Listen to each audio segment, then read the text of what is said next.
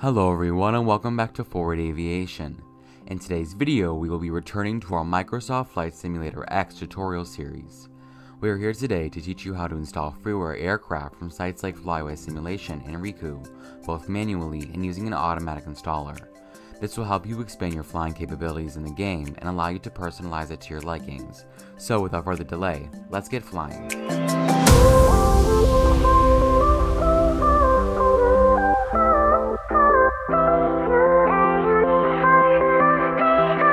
First, we are going to teach you how to install freeware aircraft manually. Today, we will be downloading our aircraft from Flyway Simulation.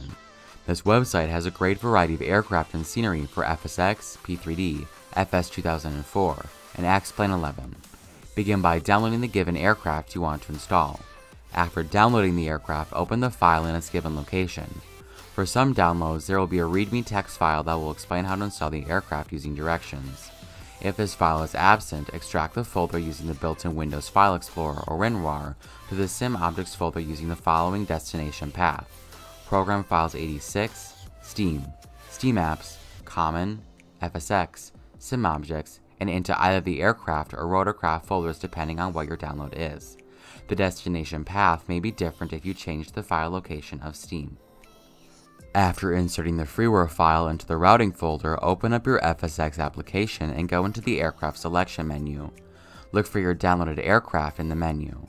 If you cannot find it, go to the manufacturer, publisher, and aircraft type drop-down menus to find the aircraft. Sometimes the creator does not properly categorize the aircraft.